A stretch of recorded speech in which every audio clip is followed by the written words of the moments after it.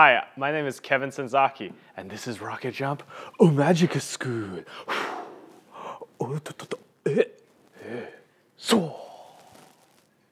Thanks, Freddie.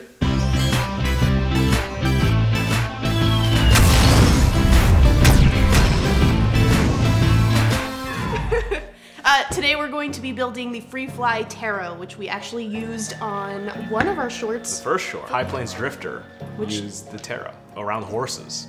So we want to introduce you guys to this awesome piece of equipment and we'll talk a little bit about our use of it and the ins and outs of driving around your very expensive camera on an RC car. Well, Matt was doing that. It's very dangerous. You also want to use the TERO with the Freefly Movi, which is usually the M10 or the M5. I'm a huge camera gear nerd, so when the M10 came out, we actually bought that with our own cold hard cash. But the TERO here was actually supplied to us by Freefly Systems. They shipped it down from Seattle for use in High Plains Drifter. All right, what do you want to cover first? The build? The build. I need a camera to bounce off of that. I'll grab you a camera. First things first. You just shake it until it works. This is gonna be the stand, which you base off of it. Very complicated looking piece of machinery, but really actually not that complex. It's really just gimbal here to stabilize pan, roll, and tilt. So it's basically your 3 axes. So balancing the Movi is a whole separate video, and we're going to have that come up next year in 2016. Or it could be 2016 right now and it's ready, in which case you can click here. If there's nothing in front of my finger, it's like time travel. Then you gotta wait. Oh crap. But if there is, click on it. Oh look, we balanced it. Look, it's all done, it's all ready to go. So as I said, this will reduce pan, so this kind of motion, you'll notice it's not going anywhere. Tilt, not doing much. And roll, so you can do weird, crazy stuff like this. And it's like, whoa, it's not going anywhere. Relatively stable. Once it's balanced and good to go, you can shut it off because we're gonna transfer it over now to the TERO. First things first, this is the remote control. It's a remote control car. Sweet. Which? Oh.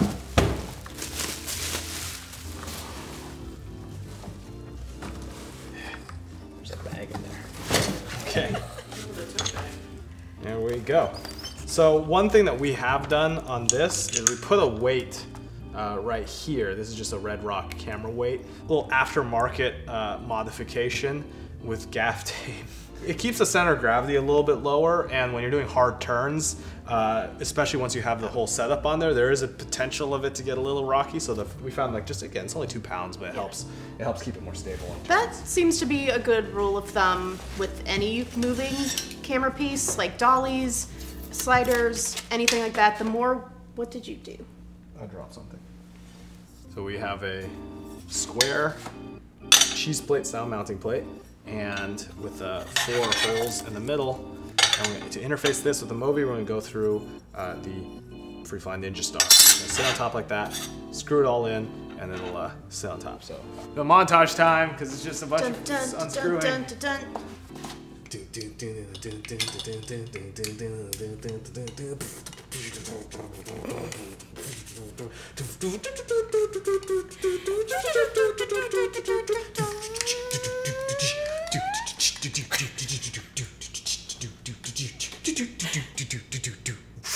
There are no instructions. These little screws go into the Ninja Star. I think I'm doing this right. Oh, I did it in the wrong order. I lied. The Ninja Star goes on second. Oh. The Ninja Star plate goes on to the Movi. Movi first. After you take it off of the handlebar. Yep. There. There we go. Here we go. You take the other plate. The cheese plate. The cheese plate. Swiss cheese was very much a post-World War II invention. Because, oh no, I'm sorry, pre-World War II because of rationing, right? Because the holes in the cheese is less cheese. ROCKETJump cheese school. Now the plate goes onto the other part. If you're looking for hot whispery voices, then you've come to the right channel. Here at the ROCKETJump Film School, we cater to all manner of proclivities and tastes when it comes to whispery videos. Lunch is the best meal. Lunch is the best meal. Breakfast sucks. Woo! All right, so now we have. So we have the Movi M10. M10 here screwed into the plate, the base plate. And we've inverted it, right? And it's upside down now, that's right. So you want to make sure that any cables or stuff like that is tucked away so that it can spin freely. That's basically it. And then once we get this up here, so now that's on the Tero here, you're not going to control it by moving it. Obviously, you're going to control it with this. The Spectrum DX7, you can program these to do anything. You can fly a quadcopter with this. You can use it to drive cars around. In this case, it's controlling just the Movi. Now, to see what you have coming out of it, there's a lot of equipment involved here. To see what you have coming out of it, you need a wireless video system.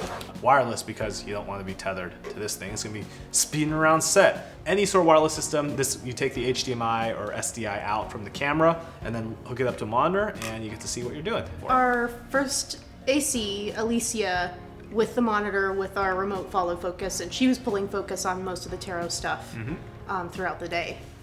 So we wanted on high planes, we wanted some shots to whip by and go past horses from a low angle. So looking around, we saw the Tero as a way of getting fast, low angle shots at horse leg height. And we're like, this is gonna be perfect for high plains drifter. So some of the stuff that we learned was, first and foremost, dirt roads does not let it grip very well, obviously. The way we counteracted that was we added a weight here to bring the weight down a little bit more. And a lot of times for the shots where we needed to start off relatively quickly and not have it spin its wheels when it went, we would put like a piece of wood or a piece of plywood underneath the back tires so that it had a little bit of momentum going into that. It was very stable, even on a dirt road. There's three things going on here. You have the shocks of the vehicle helping it out. You have this wire frame, additional shock mount here helping it out, and then you have the gimbals themselves holding it in position. So we were able to get very, very cool, very smooth shots. Did you do any image stabilization after, or was it was minimal not really. amount? Occasionally, if we were punching in and you see a little bit of jitter, we'd pop like warp stabilize on it, and warp stabilizer just took care of it.